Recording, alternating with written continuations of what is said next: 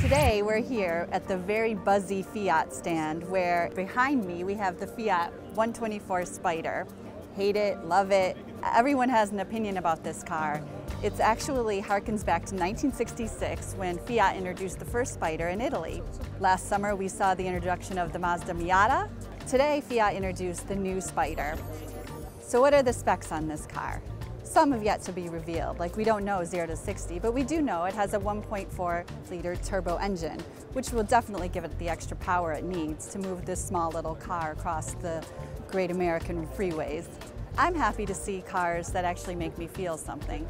It's been a long time since we've seen a Spider on the road, since 1985, but here we are, 30 years later, and we have a new Spider convertible. A lot has changed in the world since then. But some things don't change, and that's the love of beautiful design. Or polarizing design, or ugly design. You be the judge. I'm just relieved that we have cars that make us feel something. Small cars that are efficient, that create a sense of wanderlust, similar to what the Mazda Miata's done. Some people are Miata fans, some people tend to go Italiano. You be the judge. My vote goes for Team Fiat. I happen to like the architecture, and there's a certain form language in the body. It's like the squarish, roundish effect that if you notice, if you look at the front of the hood, there's some presence there.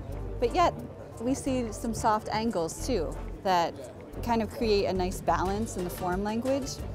We don't see this on every car today, and I think that's important. Personally, I just can't wait for summer to come to drop the top.